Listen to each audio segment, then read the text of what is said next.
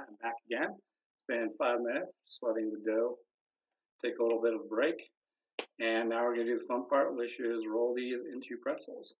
I like the kind of classic pretzel shape, but these also make really good hot dog or hamburger buns. So you can just do a more basic sort of try to roll them into a circle if you want to make some burger buns. They will expand a little bit, so don't worry too much if the circle is a little small.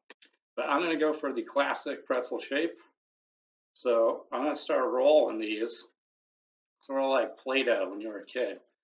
You want to get these kind of as long as and skinny, not too skinny, just because we want that little bump in sort of the middle where the pretzel's a little thicker. And then the two sides will kind of loop back around.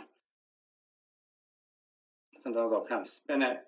I have dropped these on the floor, which I would not recommend. But it kind of helps, nice and long.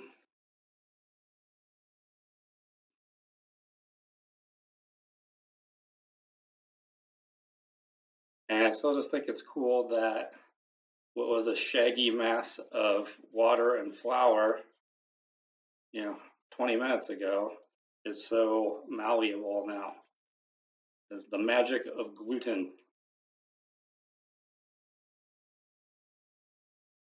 All right, so I think this one's looking pretty good. It's sort of thick in the middle, skinny on both ends. Total pros can do this whole thing where they like fling it around and spin it.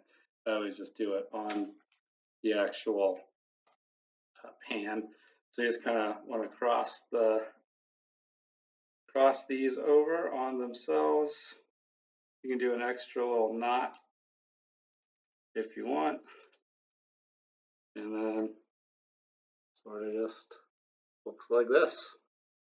So mine always look a little different. They're not perfect. Some of them will end up looking better than others, but they'll all taste delicious. So I'm going to turn this off again and do that with my other 7 pieces of dough.